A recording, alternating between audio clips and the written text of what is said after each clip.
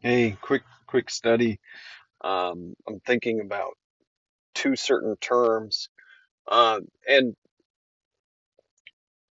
there's something that's been impressing upon me, probably for about a week now, and I've kind of put off talking about it just uh, until this morning when two different things came to mind.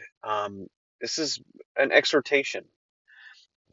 Now, a lot of us are on YouTube, and there's an endless stream of refreshment, but there's also different streams of heresy, false doctrine. There's all kinds of stuff out there. There's the endless nonsense and charades of date setting or just hysteria surrounding either the rapture or prophetic utterances and dreams. And there's an obsession.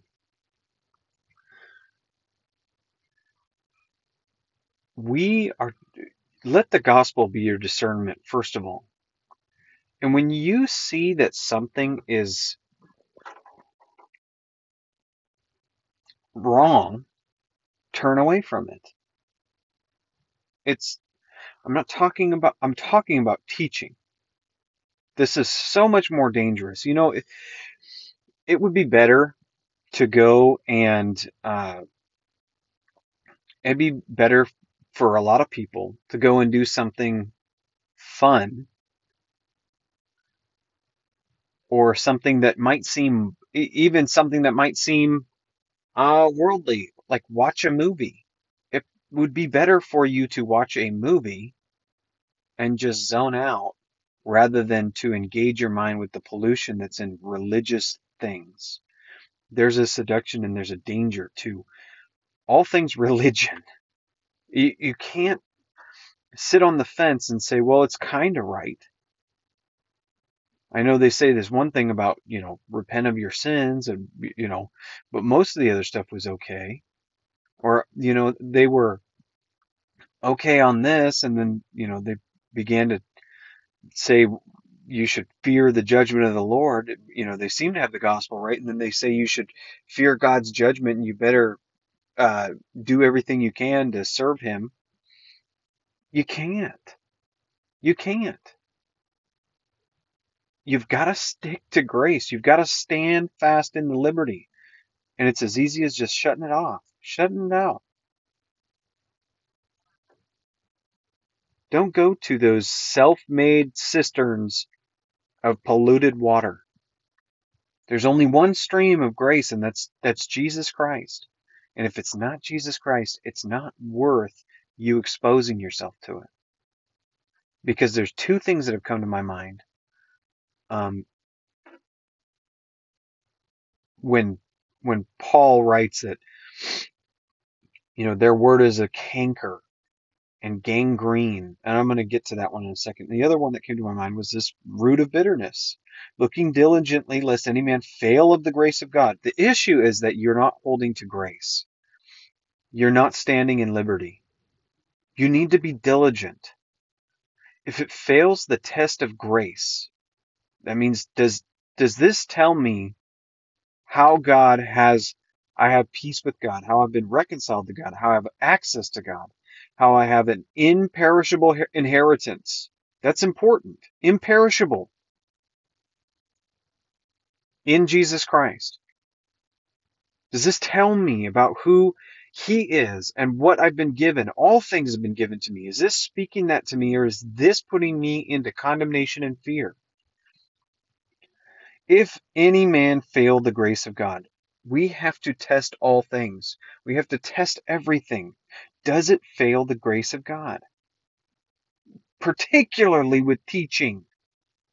We care for other people and whether or not they seem to miss the concept of the grace of God. But if it's teaching, you got to shut it out. Many be defiled. So he says, lest any root of bitterness springing up trouble you. There's something with when people rail against the grace of God, there's a root of bitterness. When they fail the test of grace, when they fail to discern grace, and they go after something else with an itching ear, looking to make a gain, looking to make their own way, looking for a reward, not grace. Grace is a gift. When they look for their own reward, when they look for something that they can merit before God, the root of bitterness will spring up to trouble people, and thereby many be defiled. So I looked up the word for defiled. I looked up the word for trouble also, but this is the only place where this word trouble is used. So I looked at the word defiled, and you can see it in Jude 1:8. And this is where he's specifically talking about dreamers. Likewise, these filthy dreamers defile the flesh, despise dominion. There you see the bitterness. So you need to be very careful. If there's a dream somebody has and it's not pointing to grace, there is a root of bitterness. There is an ambition. They're looking to make a gain of you. They're looking to take advantage. And maybe they don't know. But this is because this root of bitterness has set people up, and it's a seduction. You know, in the last days, people will be deceived and they will deceive. So don't judge by sincerity or what you think someone's intention is or what they tell you their intention is. Does it fail the grace of God? Are we sticking to the gospel? Is God, am I judging am I discerning the word and how I'm understanding it based on what God has done in Jesus Christ by shedding his blood for me, showing me that he loves me and giving it to me free and calling me a son based on just faith? Does what they're saying match up with who God is and who God has revealed himself expressly in what he did? Does this show me the cross that, no matter that, despite how I am not good, God was good to me as a gift? And I'm not looking to be good now. I'm just looking at the gift and God's character and understanding this is how he wants me to relate to him on every single matter in Christ as a child and an heir.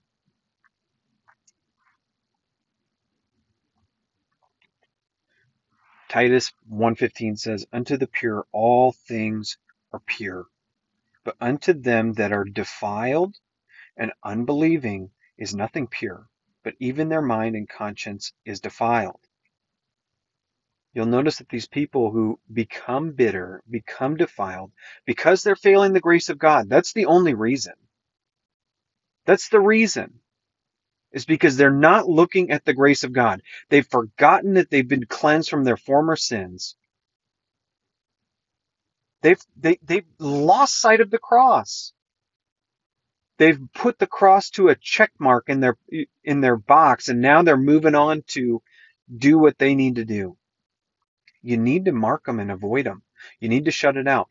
Your morbid curiosity for what's going on and who's saying what, you've got to let it go. You've got to let it go. It's not just to know. It's gangrene. It's a canker. So let's see that one.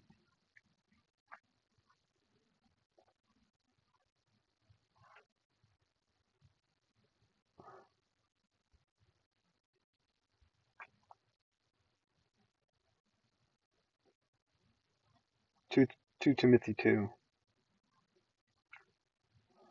Oops.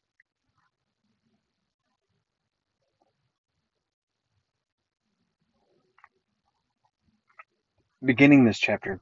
You therefore, my son, be strong in the grace that is in Christ Jesus.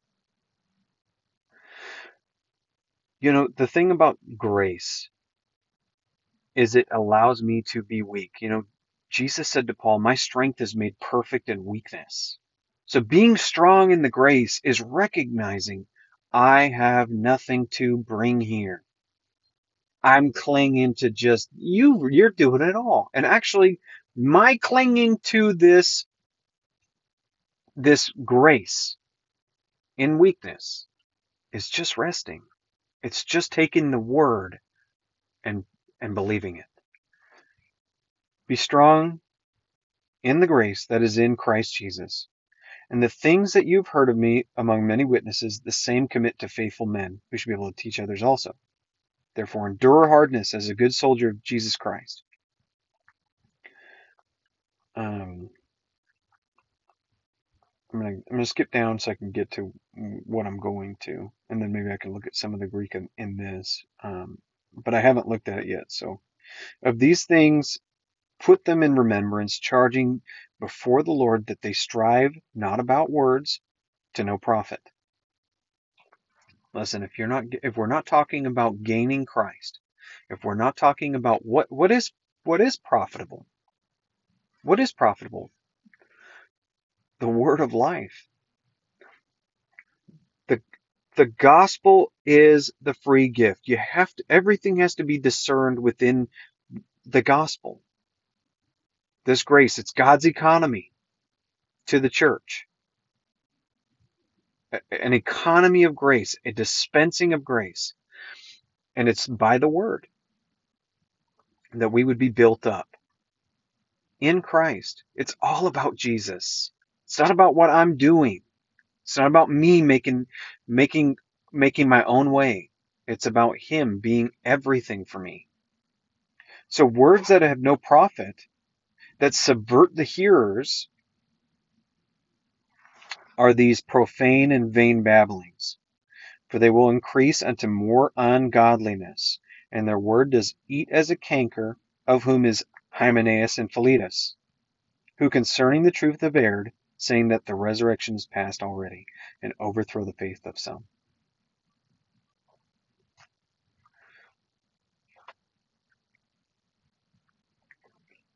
Our faith is in this good news which describes everything for us, and that everything is a gift. Just the same way it started, that's how it continues. This work of grace, he will continue it until the day of Jesus Christ. Shun. Let's look at this one. Peristemi. G 40:26.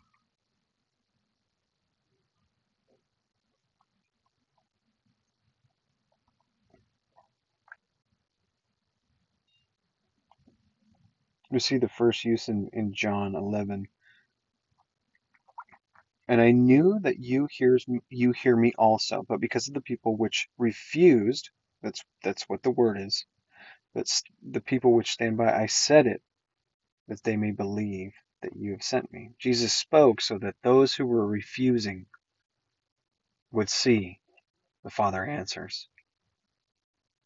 He hears the Son. But we're going to look at Titus 3:9. It says the same thing. But avoid foolish questions and genealogies and contentions and strivings about the law, for they are unprofitable and vain. A man that is a heretic after the first and second admonition reject. There's some people out there on YouTube that we don't even need to check up on them. You don't need to. You don't need to check up on them and see if they've changed their mind. Reject. The clear word is reject. Those who are causing contention and striving about the law, reject. It's profane and useless babbling. It's words to no profit. And it damages. It becomes a canker. And it becomes a root of bitterness, which defiles many. You know, there's so many people concerned about this person's character. What did they do and what did they do? And you know, their imagination is so defiled with all these ideas of what's the real motive and what are they hiding? If we just stop and look at the grace of God, if we're understanding, discerning grace, if we're not failing grace, these things don't even need to come up. Because under the pure, all things are pure. Now, it doesn't mean that we just say, yeah, go for anything. We know there's obviously when we just take people who are living in open fornication and they're unwilling to change their mind, like the man in Corinth sleeping with his father's wife. You can see Paul said, cast him out of your midst. Cast him out. Kick him out. And he would be delivered over. And you know what? God did a work in that guy. And he was restored. That's the only way to deal with people failing the grace of God. And I do believe that the guy who was caught in this kind of sin that's not even found among the unbelievers, it's just so wrong. I believe that there is an issue with his understanding of grace. There's an issue with his understanding of grace. Because grace doesn't produce that. The grace of God does not produce sin leading to death. It just doesn't.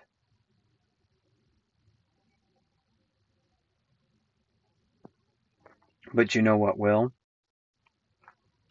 Profane babblings, being defiled, a root of bitterness, strivings about the law. The strength of sin is the law. That's 1 Corinthians 15. The strength of sin is the law.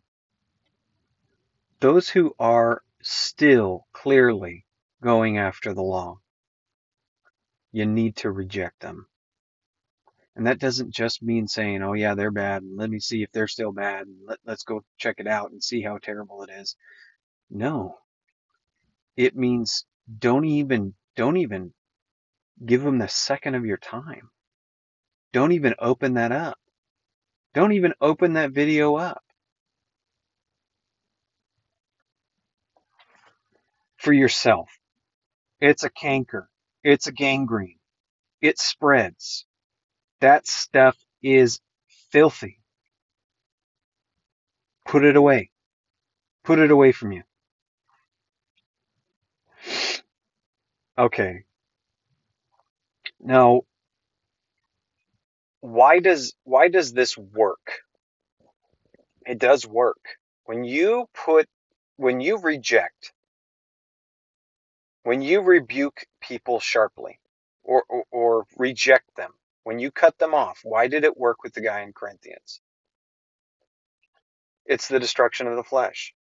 When the flesh goes after everything with greediness, let's say the person is a believer, they're not a false believer, they're not a false brethren crept in who hates the grace of God and is looking to just to deceive. Let's say that they're a confused believer. Why does this work? And it does. I think the picture is something that I get both from Hebrews, certain verbiage from Hebrews, and when you see the Israelites in the desert. And I've talked about this before. In Kadesh Barnea, the Israelites, when they had gotten through the Red Sea, they were murmuring and complaining, and they wanted to go back to Egypt. They had forgotten what God had done, and they had said, He's going to let us die out here. It was their unbelief that was the issue. You know, God was patient with the sin. He actually was. But the unbelief was the issue. And that's where things got ugly. And God allowed serpents, fiery serpents, to come in and bite those who were in the camp.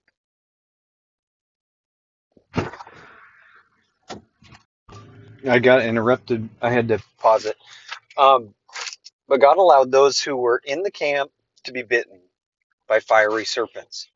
And this was so that they could realize their their need. They were to the point where they thought that God was only looking to do them harm. They had a false view of him. They were missing the salvation that they had already received when they had the Passover, which represents believing on the blood,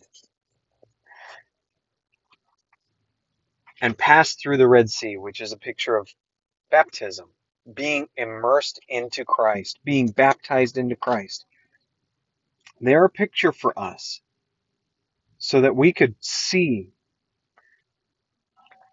But what they did was they chose to harden their hearts in unbelief and believe that God was going to lead them out to the desert to die. And I'm sure many of them said it's because of what you guys did with the golden calf and everything like that. And God, he was looking at the unbelief. That was the issue.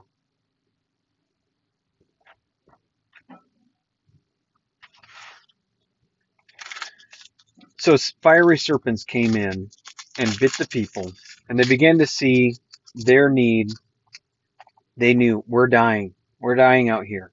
So Moses brought the bronze serpent up to the top of the mountain and told the people that if anyone looks, just look, and they will be saved.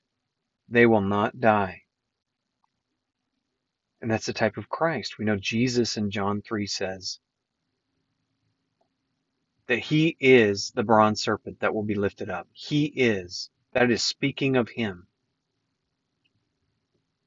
So in Hebrews 6 it says, for those who have tasted of the heavenly gift, once they fall away, it's impossible to renew them to repentance. Now, if you're tracking and you have a proper view of repentance, you understand that it is a change of mind. You go from being condemned and thinking you need to fix things for God to trusting in Jesus Christ. You've turned from your idea that God is demanding something from you, and you've looked upon the Savior. You've seen Jesus Christ. That is repentance. That is the change of mind. That's it. It's believing on Jesus Christ as opposed to not believing and being in unbelief. Hebrews 6 says, for those who are, so we're talking about saved people here. Let's say that first. We're talking about saved people. When they fall away, it's impossible to renew them to repentance. So when they begin to load a bunch of works and load a bunch of things on there, and they say, God will kill you because of your sin. Now I understand there is a, when you fail the grace of God, you do go down a path of the destruction of the flesh, and you can die. But when people are saying that God is angry at you, God is going to punish you, and they won't tell you about what God has already done for you and how everything is a free gift, when they go down this path and they're using the law to do it, you can't change their mind. You need to disengage. You've got to reject, because God needs space to work. You need to cut off the fellowship. With those who are heretics, you have to cut it off because God needs space to work. How so? The destruction of the flesh, fiery serpents. And if you need to understand that this is all those winds of doctrines that they have going on, they will be consumed by it. These cankers and the gangrene and the root of bitterness, it's not pleasant, it's painful. God allows the enemy to destroy the flesh.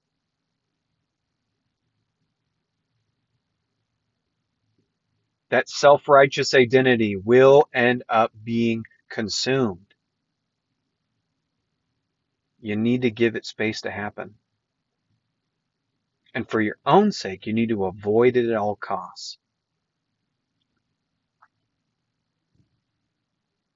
That is, it's so important right now because there's so much garbage. Protect yourself and give God the space to do what he's doing. Now YouTube's real freaky because you've got so many wolves out there and they all support each other. So they stay inflamed, but by the grace of God and God's mercy, some of them will be worn out. The self-righteous flesh will go down in flames. They'll shipwreck themselves and they'll look up at the bronze serpent Jesus and they'll see their salvation. And they'll know that nothing that they did could ever save them or do anything for them.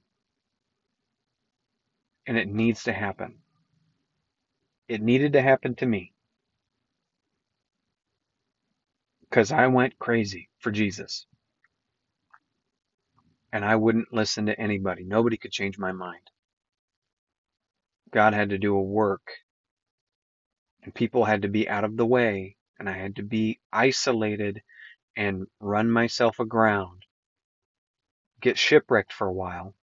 And then I saw it didn't have anything to do with me in the beginning. He's done it all, and he's still doing all of it.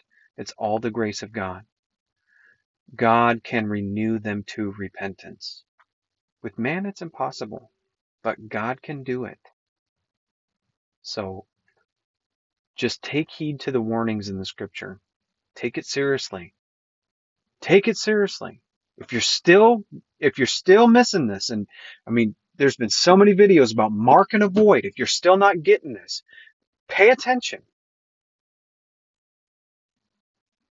Keep yourself undefiled from all this bitterness and the cankers and the endless talk and strivings and contentions. Stay out of it.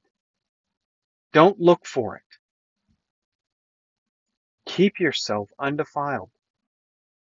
To the pure, all things are pure. I can enjoy so much. There's so many things I can enjoy. Don't let yourself get that morbid curiosity of what drama is going on. YouTube's a cesspool for that. And there's some people who have made it their full-time job to do drama. Avoid it. Go after the good food. Go after the good food. And it's not drama if we're talking about discernment. This video is not drama. I'm talking about discernment here. And there's plenty of videos that have been made where there needs to be, even Paul names Hymenaeus and Philetus. He's not causing drama. He's not causing a contention. Those guys are going after all kinds of strivings about the law. There's a distinction that needs to be made. And this is where the root of bitterness comes in, is because when people think, well, who are you to say it? Hey, it's not about that. It's about grace. Are you still getting grace from this? Are you hearing what Jesus says? Are you still getting grace out of that? If it's failing the grace of God, protect yourself. Get away from it. Go for the good food. Tell me about what Jesus did and how he doesn't just love me once, he loves me forever. He didn't just love me at the cross. That's his statement of how he feels to give me everything in my Christian life. Free. So just be careful and please take this seriously. All right.